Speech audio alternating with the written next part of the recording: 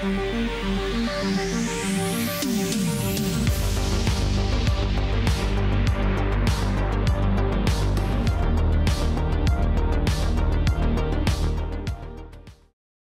everyone. Thank you so much for coming. My name is Forrest. This is Matt. And we're going to be talking to you today about Augment Agent and specifically legacy code, how we get the most out of gnarly legacy code bases using an AI agent. So I do not work for Augment Code. I am a friend and partner of Augment Code, so I helped to put this talk together. Matt is from Augment Code, so he's going to be your best person to come to with your most detailed technical questions after the session. Matt, anything you want to say about yourself? Yeah, I was once a software engineer and then got into the developer tool space. I was at Postman for a number of years and then got really excited by the AI boom. So I've been at Augment for the last 2 years or so. I'm a solutions architect. Fantastic. All right, so just a quick roadmap of where we're going. We're going to talk a little bit about Augment Agent. Uh-oh, do we not have, I see someone pointing. We good now? Okay, fantastic. So we've got Augment Agent. We're going to talk a little bit about the Apollo 11 guidance computer, and then we're going to show you some really interesting things you can do with that code base and Augment Agent. So Augment is it's the product we're going to be using today. You do not need your laptop out to follow along with this session. We will do it all in front of your eyes, but if you want, you can sign up. There's a free trial at augmentcode.com, and Matt will tell you a little bit about the most important features of Augment Code. Yeah, number one is our context engine. So we really identified early on that in order to get high quality outputs from any of the models, they require high quality input. Doing that for code bases is not necessarily straightforward. It's not just like text. This is something that we've seen in the market. A lot of folks think that there's a way to do this. We spent 2 years building a proprietary system that can lift the right knowledge from a code base and pass it over to the models, and we think that results in higher quality outputs and more accurate understanding. We're a plugin to existing IDEs. We see in a lot of enterprise that if you've got a 10-year-old Java code base, you're using IntelliJ, you don't want to have to switch. And then from day zero, because we were targeting enterprise, we've focused a lot of security capabilities. So we have things that are unique to us versus any other vendor, like customer managed encryption keys. We have ISO 42001, which is a new AI ISO standard. So we really wanted to laser in on providing security over what is very important, a very important asset in your code base. Awesome. And then we've got a couple of tools we'll be referring to today, mainly the chat and agent modes of Augment Code. And when would you use each of those, Matt? Yeah, chat is great for kind of simple back and forth question and answer, or when you want to leverage a little bit more control over the models and you just want to go one turn at a time. Obviously, we see that agents can integrate into other tools, are much more capable of larger, more complex tasks. And then remote agents are great when you actually want to close the lid on your machine and allow them to continue to run in the background and in parallel. Yes, we did a workshop on Tuesday that involved a contest component. And I had someone come up to me afterwards saying, I don't understand how the winners were so fast at submitting their solutions because we had 8 or 9 problems we were doing. And it's possible some of them were using Remote Agent to do some of those tasks in parallel, so it can come in handy for that as well. All right, so we're going to be talking today about the Apollo 11 mission in 1969. I think most of us are familiar with this, the first time humans landed on the moon. There were 3 astronauts in that capsule, Neil Armstrong, Buzz Aldrin, and Michael Collins. But sometimes people say there was a 4th astronaut on the Apollo 11 mission. Does anyone know what that astronaut was? Yeah, the Apollo Guidance Computer, or the AGC. And the main things to know about the AGC, so this was used to land the lunar module. If you've ever seen that picture of Margaret Hamilton with like that giant stack of papers with the code on it, that was the source code for the Apollo Guidance Computer. It was one giant monolithic source file developed over a period of several years at MIT in the 1960s. It was written in assembly language. Who here has written assembly at some point in their lives? Put your hand down if it was in college. All right, so keep your hand up if it was in production in some capacity. Yeah, exactly, that's what I thought. So not a lot of us are going to be able to look at assembly code and be able to tell you confidently what it does on first glance. I certainly can't. I haven't written much assembly since I was in Computer Systems 201. So in some ways, this is the ultimate legacy code base. It is on GitHub. You can check it out yourself if you want. It's easy to find. We are going to try to navigate it well enough to see if we can understand it and land the lunar module ourselves. and Augment Agent is going to help us do that. So the first thing you want to do anytime you pop open a large legacy code base is you want to see if you can get your head around it, right? Someone put a lot of their time and mental energy into putting this code base together, and you've got to catch up with them. That historically has been a long process, it's been a fraught process, it's been an imprecise process. And AI agents such as Augment Code can help a lot with that. So let's look at a specific example, and I'm choosing the 1201 and 1202 program alarms. If you're an Apollo 11 history buff, you know about these because during the final descent onto the surface of the moon, the astronauts called to Houston and said, hey, we're getting this alarm, it's a 1202, give us a reading on the 1202 program alarm. This alarm went off 5 times as the lunar module, the Eagle, was making its descent onto the lunar surface, and there was a question for a moment about whether the landing would need to be aborted. And finally, Houston said, no, you're okay, you can continue. So our question is, could we determine that for ourselves, right? If you were given the Apollo guidance computer source code, would you be as confident as Houston was to say, no, this is not a problem that's going to affect the success or stability of the mission? So the way I would do this is, I'm going to pop open, I've got VS Code up here, and I've got a slightly modified version of the Apollo 11 code base. Just to orient you, it looks like this. All right, this is their version of assembly code. It's truly just a bunch of 2-word commands saying, move this piece of data into this register somewhere. So it's not fantastically readable. And even if you did a grep and looked for 1201 or 1202, it's not going to tell you what the value of those alarms actually is. So I can go to Augment Chat and I can say, what does the 1202 program alarm do? And let's see what it tells me. Generating our response. All right, and so it's going to take a minute to churn on that. And it's going to come back to me with a number of pieces of information, both from the code base itself, and it will also be able to call out to the web, and it'll be able to look there. One of the things I think is interesting about using a chat mode like this is it's kind of similar to calling back to mission control in Houston. And if you were to plug in some MCP servers to this, right? It gives you an even larger mission control element to work with. Okay, so it's actually reading this file for us. So the ACG executive scheduler system runs out of available core sets, all right?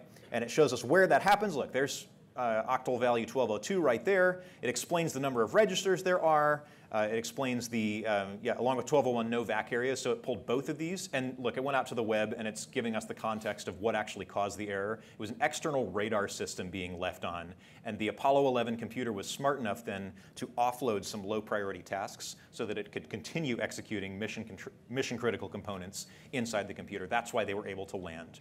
And then there's your little TLDR. 1202 means the computer's trying to do too many things at once and has run out of memory to track all the concurrent jobs. How long would it have taken you to figure that out on your own, reading through that code base? Right? I can tell you it would have taken me more than the 30 seconds we've been talking here. So that's pretty cool to see. All right, the second thing I want to do is do a little bit of code modernization here. Now, when the lunar module actually landed on the surface, Neil Armstrong used a routine in the Lunar Landing Guidance Equations file called P65. And that was kind of like a manual override mode. They didn't really trust the computer enough to let it land the Eagle all by itself. Neil Armstrong kind of had a thumb on the controls throughout that process. There is also a routine in that file, as I discovered, called P66.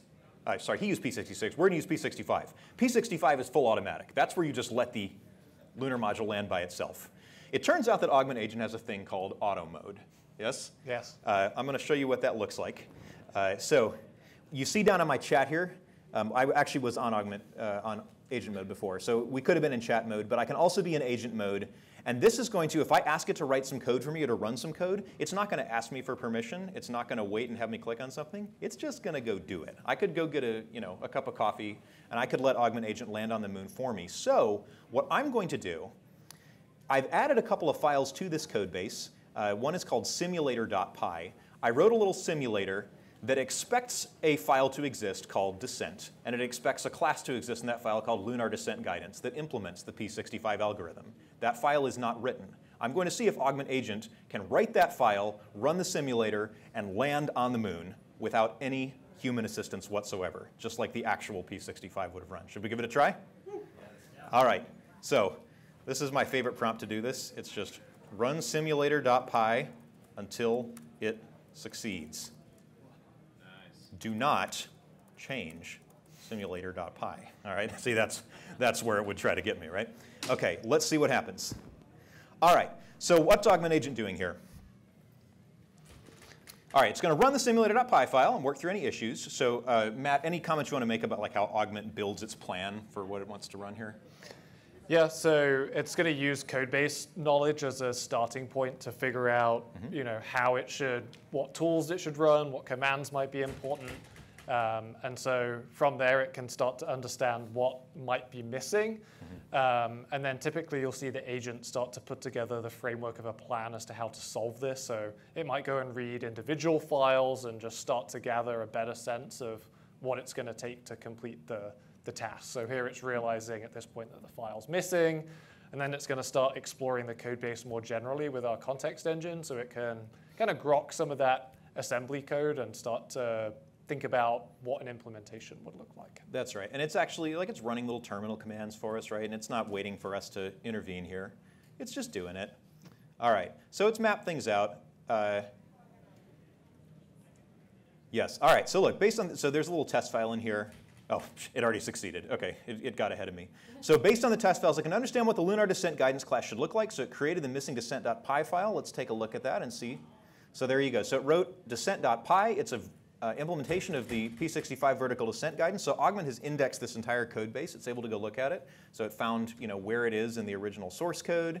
And then I got to tell you, it's easier for me to read Python than it is to read assembly code, right? But it's actually laying this out for us. So here's where the position and velocity are. It's got the desired velocity. It's got the gravity fields. And then it pulls the routine together. And it should actually have an algorithm in here called P65 guidance that implements this in Python. And so our final position, as it ran this here, let me catch up with my chat.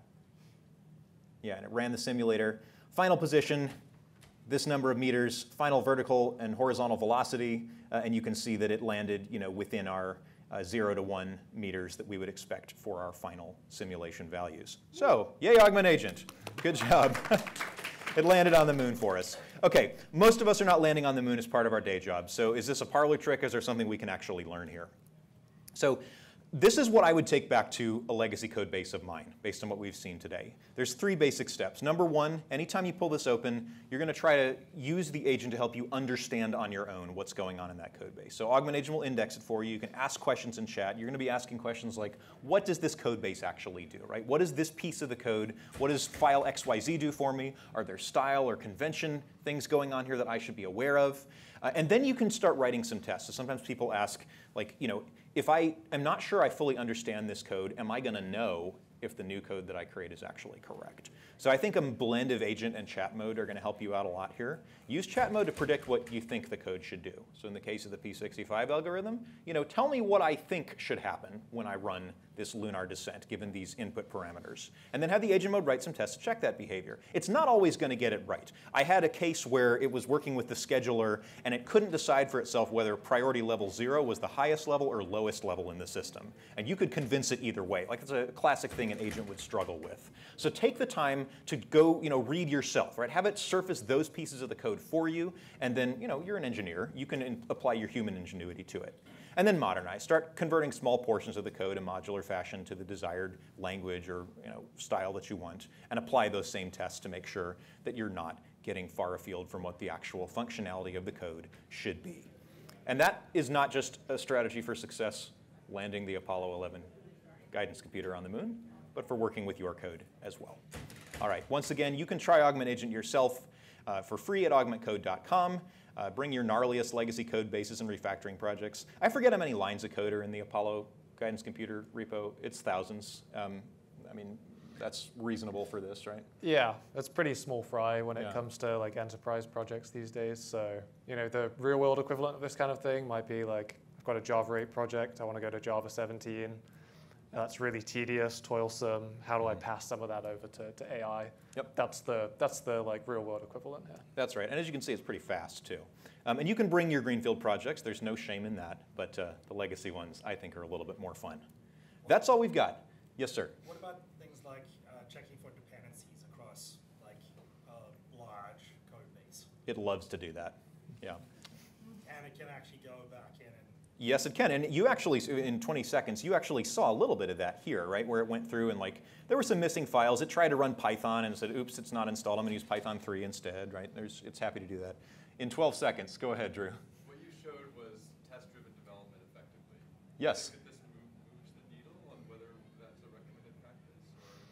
Yeah, agents love to reason and iterate, so any way they can check their own result is very helpful. So tests are good for that. That's a great question. We are out of time. Thanks, everyone. We appreciate you.